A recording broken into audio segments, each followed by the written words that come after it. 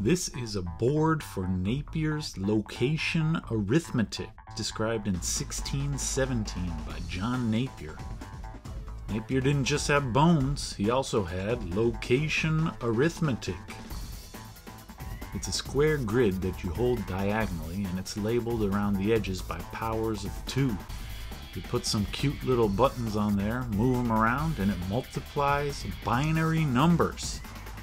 In his prime, John Napier had one big idea that changed mathematics forever. The logarithm kicked off a new paradigm of calculation that basically dominated science right up until the computing machines of the 20th century.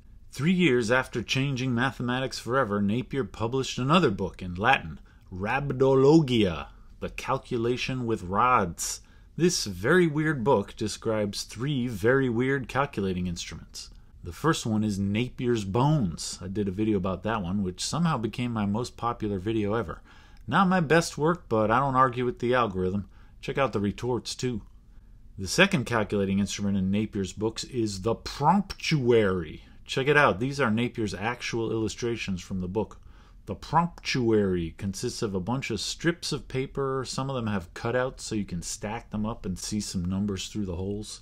You got to keep them organized, so Napier describes how to make a big box to hold them in. Maybe I'll make a video about that someday, but I'm here for the third instrument, the Arithmetic localis, location arithmetic. Mine is kind of a small one. My grid is 10 by 10.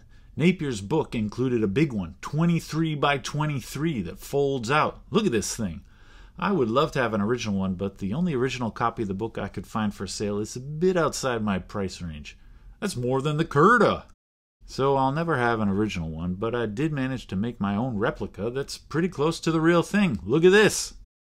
Click the links down there if you want a vector PDF that you can print out giant like this one. Or, hear me out now, if you want to chip in a few bones, visit my shop and buy a print. This one here came from my shop and I think it looks pretty good. I got other stuff too. Actually, I have a little confession to make. After I had this thing printed up, I found a source that actually gives the original size of this thing. And it's only this big. So this one is actually a ridiculous novelty giant one. I still like it. For the video, I'm going to stick with the smaller one. Really, any grid of any size will work fine. The bigger ones just let you handle bigger numbers. See, what we have here is a binary counting board. Counting boards are a very old bit of technology used mostly for adding. You put little counters on the board in various place values, and when you add them up, you got to carry them 10 for 1. I don't think John Napier used buttons, but he'd probably approve, right? These guys like buttons, right? Napier somehow realized that the counting board has special properties when you do it in binary. That's a system for numbers where instead of each digit going 0 through 9 and carry over at 10, you just make them go 0 to 1 and carry over at 2. It's a base 2 number system. Binary numbers aren't really any different from ordinary decimal numbers. They're just written differently. You can still count them one at a time. It's just you got to carry way more often, and the numbers end up looking pretty different. There's really no easy way to convert back and forth between binary and decimal, but if you want to do it, it involves adding up place values. Like for this number in binary, these would be the place values, and I just add up the ones that have a 1 in them. Alright. You can see around the edges are all the powers of 2 written down, and these are going to be the place values for each digit. Actually, let's start with a simplified one. This is just like the first column from the big board. And if I want to represent, say, the number 138 with the markers, you got to figure out how to make 138 out of these powers of 2. For 138, that'd be 128 plus 10. So I mark the 128, and then 10 would be an 8 and a 2. All right. This is actually the same as writing the number in binary. That would look like this. And you can see the markers just go wherever the ones are. Now, if you want to add 2 numbers, you do this like on a counting board. Let's do 138 plus 56. The 138 is already there. And then 56 would be a 32, a 16, and an 8. You put all the numbers down, and then we just got to do a little simplifying. 2 8s make a 16, 2 16s make a 32, 2 32s make a 64, and there's the answer. Well, that gives you the answer in binary. If you want the answer in base 10, you got to convert it back yourself. Anyways, 194. Now let's get to the real deal here, the full board. Sometimes this is called the chessboard. This thing is used for multiplying. The grid squares each represent a product of two numbers. Like this spot here represents 8 times 4, which is 32. I actually really like this thing. Here's the idea. Let's do like 36 times 13. Of course, you got to put them in binary, and I'm going to put markers for each number in the margins on each axis. I'm going to do 36 down here and 13 over here. Now to multiply these, you look at all the rows and columns that have markers and you fill in like the crossings. You get this kind of rectangular shape. I'm going to put them in there and then you can clear away the margins. And now the answer of the product is just the total value that all these little guys add up to, although it's not clear what that is at this point. But here's where Napier's big idea comes in. Check it out. Just because of the way the board is laid out, you can move a marker diagonally without changing its value. Like this one is 32 times 8, but this one is 16 times 16, and those are actually the same. So we can do some kind of sweet tricks here to simplify the answer. I'm just going to push every marker diagonally to the left as best as I can. And those diagonal moves don't change the total value. When I do this one here, they collide, but remember, like before, 2 counters in one spot carries one up to the next one. And since the side is the column labeled 1, these numbers are actually the values we want. That looks like this in binary, which is 468, which is the right answer.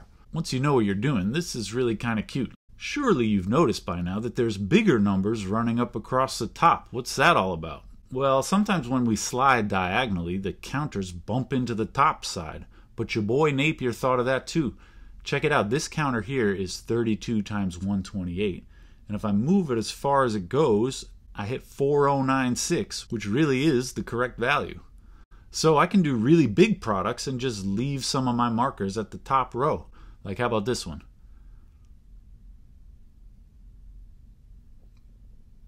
Still got it. My board is 10 by 10, which means it can represent any answer up to 20 binary digits, which is around 52,000 in base 10. Napier's original board that came with the book can do up to 46 binary digits, which means the answer can be up to 15 decimal digits. That's pretty big. Napier's book explains the whole procedure pretty clearly. It has a real mathematical elegance to it. He goes on to present 2 other algorithms for long division and square roots, which are less successful in my opinion. I mean, they work okay, but they're complicated and inelegant, which to me really compromises the spirit of the instrument. Napier's original instrument has some extra stuff written on it, but remember, this was really just made as a diagram in the book. You're not really supposed to use this little thing.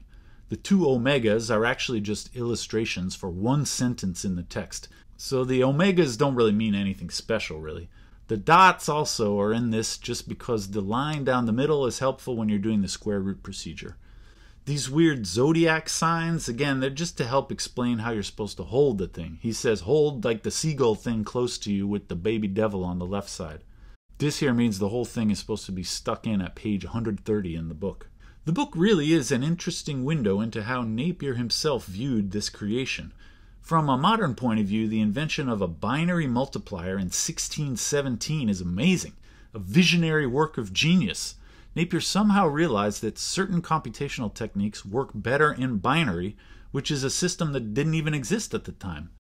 You know, Napier's logarithms dominated scientific computation right up until the mid-20th century, and what replaced them? Binary computation, which Napier also invented. But reading the book, it's pretty clear that Napier had no idea just how good his ideas really were. Even in the introduction, he presents this thing as a bit of an afterthought to the Napier's bones, which he viewed as far more important. And I really like the concept, but to be honest, I don't really find it easy to use. I'm sure I could get better with practice, but I get confused with the carries sometimes and I end up getting wrong answers. To me, pencil and paper multiplication is just a lot easier. Of course, the real star here is the invention of the binary system itself. But actually, Napier's way of thinking about his numbers is really very different from how we think about binary today. I didn't really get into it, but Napier had big ideas about this weird kind of number system that he created.